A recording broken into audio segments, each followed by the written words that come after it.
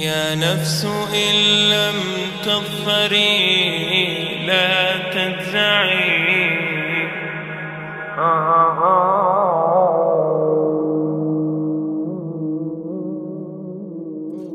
All the praise is for Allah, who is the author of all existence and the most generous to his creation, while he is also the all-compelling. He is the only one worthy of our worship, having no partners, no associates, no sons, no daughters, no one whom he must consult, and no one or anything which has any comparison with him. All the praise is for Allah, who is the King of all who claim sovereignty, the only one who has the right to legislate for his creatures. He is the giver of life. He is the causer of death, while death has no effect upon him, because he is the ever-living, the self-subsisting, the eternal and the only absolute. All the praise is for Allah, who has power over all things, and there is in reality no power and no strength, no influence to cause benefit or detriment except through him. It is he who created this complex world, the seen and the unseen, the evident and the speculative, the earth and all that is on it and everything that is in it.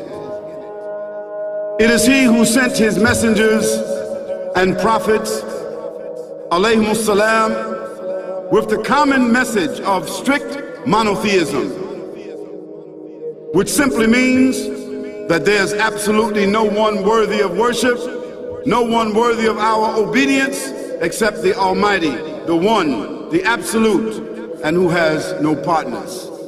The earlier messages which changed the world in the area in which the prophets were sent, those messages we know have changed, and even the prophets who brought them, their names are now lost. We just know in general because Allah told us in the Quran, وَلَقَدْ بَعَثْنَا فِي كُلِّ أُمَّةٍ رَسُولًا أَنْ يَعْبُدُوا اللَّهَ وَاجْتَنِبُوا الطَّاغُوتَ. I've sent to every nation a messenger, calling people to worship Allah alone and to avoid the worship of false gods. This essential message has been preserved in Islam in a way that it was never preserved before. Not because the message was different, because it was the same message, but because of the fact that there would be no other prophets who would come after Muhammad sallallahu alaihi wasallam. So therefore that message now had to be protected. It had to be preserved in a way none of the earlier messages were preserved. I will tell you this, what you say you have come to know 40 years back, and what you call the Big Bang is already mentioned in the book which I read, the glorious Quran. It's mentioned 1400 years ago in Surah Anbiya, chapter number 21, verse number 30, which says, Avalam yaral lazina kafaru. Do not the unbelievers see anna samawati wal arda kanat ratkan fataqnahuma, that the heaven and the earth were joined together and we clove them asunder.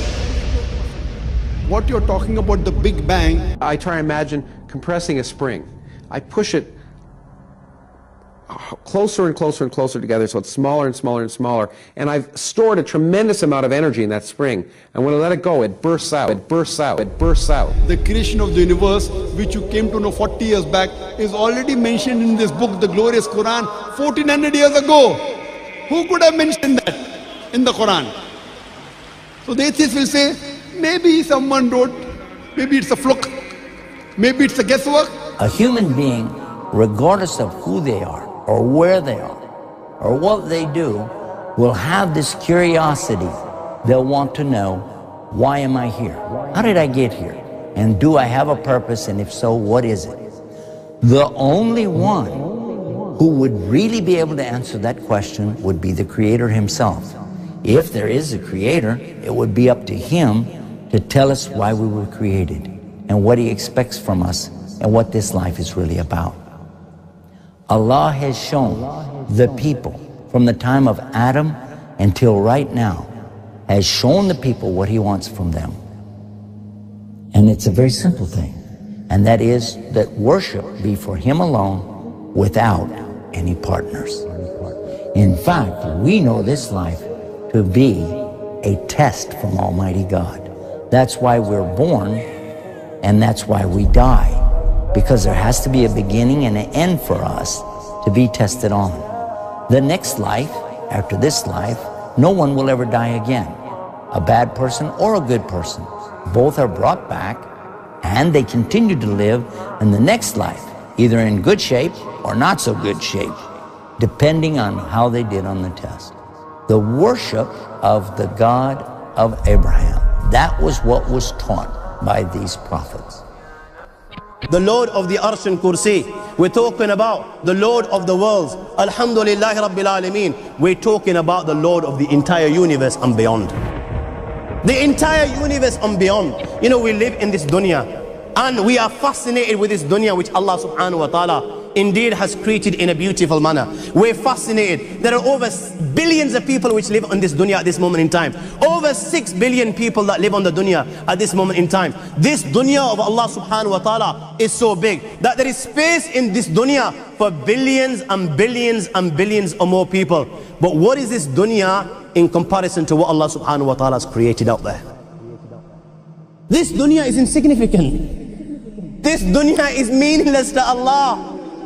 It means nothing. It is worthless. So worthless, compare it with the sun. The sun is one star. You know more science than me. You'll be able to tell me better. Take this planet Earth and you place it inside the sun, and you will be able to place 1.3 million Earths in the sun. 1.3 million Earths in the sun. Allahu Akbar. Allah is the greatest. The sun is one star. One star.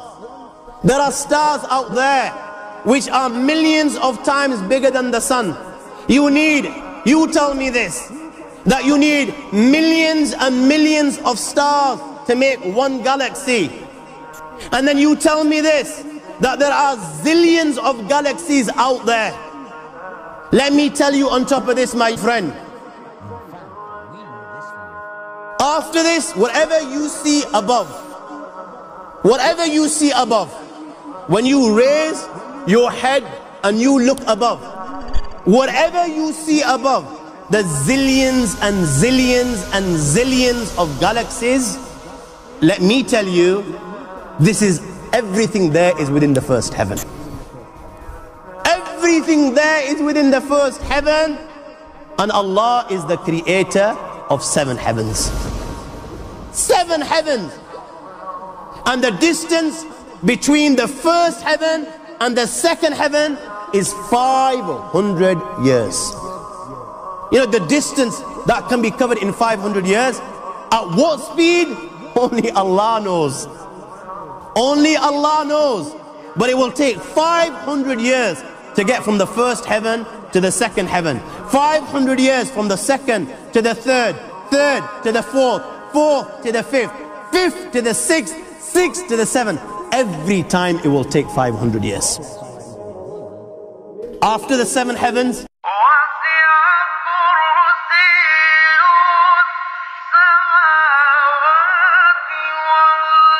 وَسِعَ كُرْسِيُّهُ السَّمَاوَاتِ وَالْأَرْضِ. You all read the Ayatul Kursi. You all know the Ayatul Kursi. After this, you have the Kursi of Allah. You have the chair of Allah subhanahu wa ta'ala.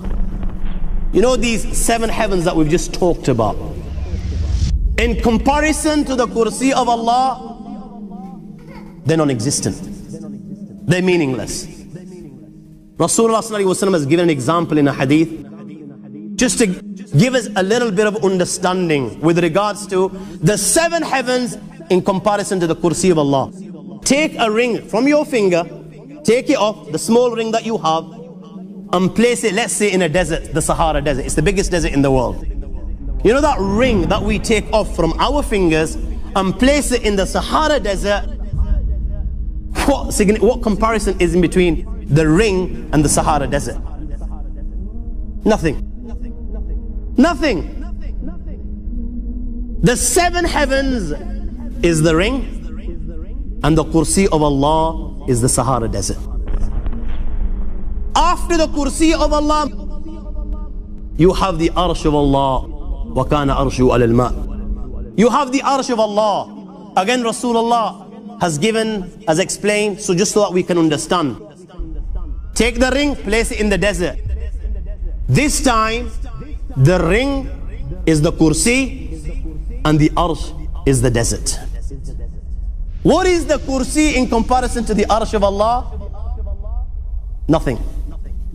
Then you have angels which carry the arsh of Allah. Their heads are in the 7th heaven and their feet are in the lowest earth. My friends, then you have the Lord of the Arsh al-Kursi. لا تدركه الأبصار وهو يدرك الأبصار وهو اللطيف الخبير. He is beyond the size of Allah, who Allah is, what Allah is. The greatness of Allah is beyond the comprehension of my little mind. This is the being that you and I are messing with.